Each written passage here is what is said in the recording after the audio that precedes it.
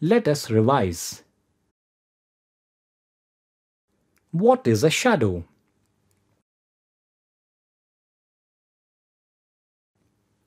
It is the area of darkness on a screen when opaque obstacle intercepts the light incident on a screen.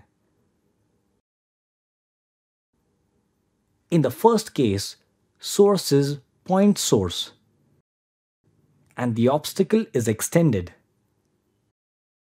Sharp darkness is formed, that is umbra. In the second case, obstacle is bigger than source. Then two types of shadows are formed, penumbra and umbra.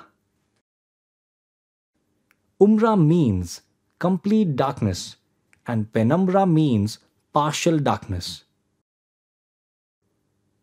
In the third case, the size of source is more.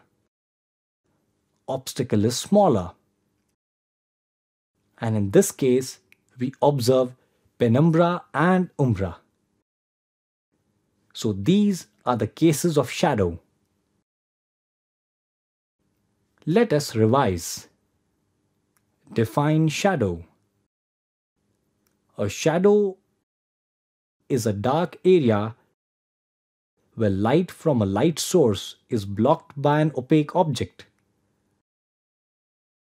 It occupies all of the three-dimensional volume behind an object with light in front of it.